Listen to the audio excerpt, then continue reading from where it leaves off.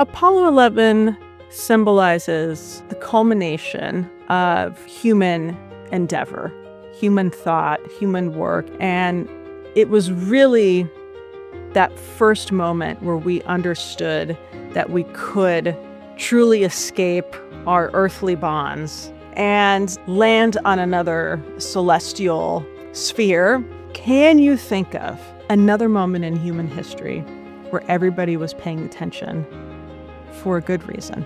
This was the first time in human history where we were all on the same team. This bag, it really symbolized what we were all working collectively together to do.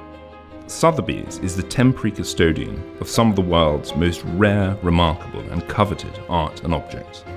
In each episode, we'll be exploring the significance and journey of an extraordinary work told by those who know it best. This is The Specialist. On today's episode, the turbulent journey of the bag that brought back the first sample of the moon collected by Neil Armstrong on Apollo 11. Cassandra Hatton is Sotheby's vice chairman and worldwide head of science and natural history. She specialises in creating new markets, selling unique artefacts, and exploring what it means to put a price on history. Let's join Cassandra now with more. The story we're talking about today is the Contingency lunar sample return bag used to bring back the first sample of the moon ever collected by humans. Something that I love about it is that you would never guess the journey it had been through just by looking at it. It is an unassuming, small, white bag made out of a material known as beta cloth, which is a fireproof, pretty sturdy cloth.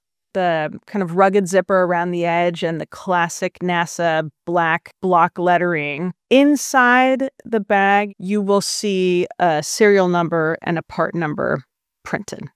This bag was used on Apollo 11, which was the first lunar landed mission, crewed by Buzz Aldrin as lunar module pilot, Neil Armstrong as mission commander, and Michael Collins as command module pilot.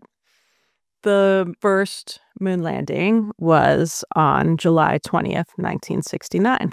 The first thing that Neil and Buzz were tasked with doing when they landed on the moon, and specifically Neil, was to exit the lunar module Eagle, climb down the ladder, scoop up a sample of whatever he could get from the surface into what looked like a plastic baggie, climb back up the ladder, and put that bag inside of this lunar sample contingency return bag. If we can do nothing else on the lunar surface, you can at least collect this sample. So before walking on the moon, this is what Neil Armstrong did. They come back to Earth, and the guys go straight into quarantine, and then somebody actually went through and inventoried things. Now, something to keep in mind is that NASA's goal was to get the astronauts to the moon and back alive. Their purpose in inventorying things was to see, what did we use? What can we eliminate on the next mission? What can we improve on the next mission? And for whatever reason, this bag was not inventoried in the way the rest of the hardware was. So this bag ends up discarded and thrown into a box of random space objects. They sit in this box for decades until finally, in the 80s, people were told you have to clear these rooms out to make space for the shuttle program. So someone goes and takes this box of what they thought was junk and puts it out by the dumpster. Enter Max Ari.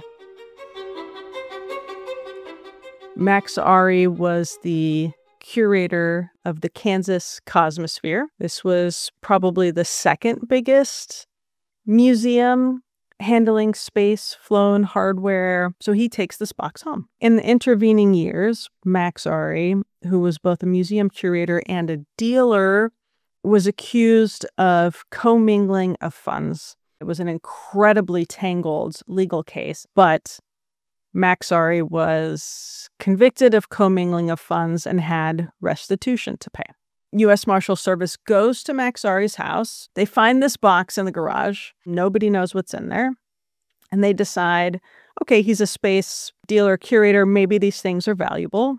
And they enter that into the list of assets that were seized that perhaps they can sell to help pay off this restitution. And this is where I get dragged into it. And mind you, this is 12, 13 years ago. I wasn't even at Sotheby's. I was working at Bonham's Auctioneers. And I got a call one day from an appraiser who had been hired by the U.S. Marshal Service to figure out what these objects might be worth. I told them it is impossible for me to help you because I need to know whether these objects flew in space or not. That it is a tremendous difference in value. We can be talking about something that's $1,000 or something that's $100,000. So I said, I could perhaps help you if I can see the objects, but without it, I can't do anything. But then this property ended up in a general services auction. And this woman named Nancy Carlson, a lawyer from Chicago, saw this box of miscellaneous unidentified objects and just found them interesting. I think she paid $900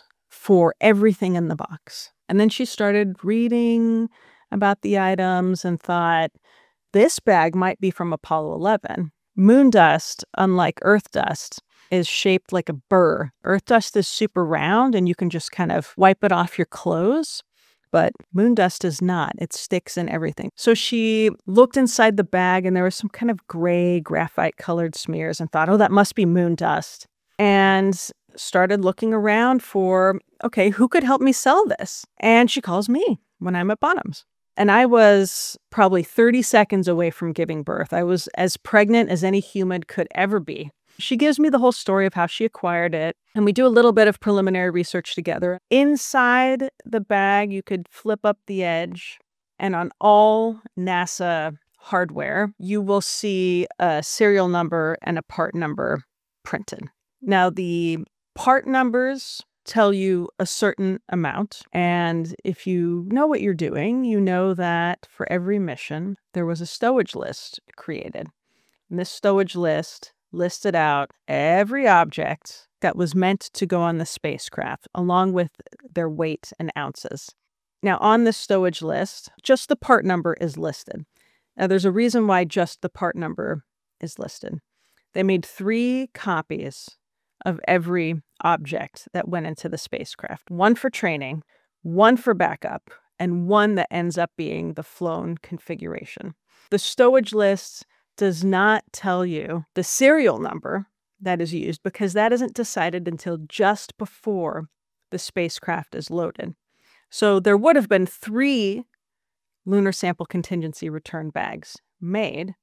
This is on the stowage list for Apollo 11. It was clearly made for this mission, but there's no way for us to know because the serial number is not on the stowage list. She said, but look inside, there's dust in there.